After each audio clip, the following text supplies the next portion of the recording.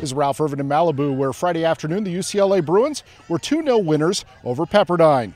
UCLA hit the scoreboard in the 10th minute, Darian Jenkins scoring on a ball from Sarah Killian. She drew all the defenders in and I just made a run across, and of course Sarah plays like a perfect ball in and I snicked it around the goalie.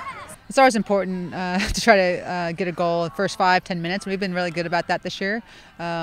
We worked really hard on the attack, especially attacking third play, decision making, pace of service, and Killian played a great through ball to Darian. It was just the right weight on the pass. Darian's the time of the run. So it was one of those moments the coaches are like, oh yeah, things we worked on all week kind of came to fruition in that goal, and Darian put it away again. UCLA took a 2-0 lead in the 58th minute on a Pepperdine own goal.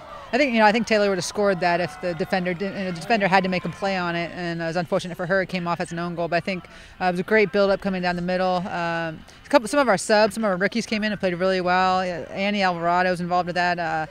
Lauren Koski came in and played really well. So the ones that we all have Gabby and Dee who've been starting, but we had some important minutes from some rookies as well. With the 2-0 win, goalkeeper Katelyn Rowland earned her 4th shutout of the season. Our backs are incredible, and our team, the 10 in front of me, are incredible. And they hold them out well, and it makes my job easy a lot of the time. These local teams is always a bit of the LA Derby, or what do you want to call it. There's so many good players in this area. They all played club together.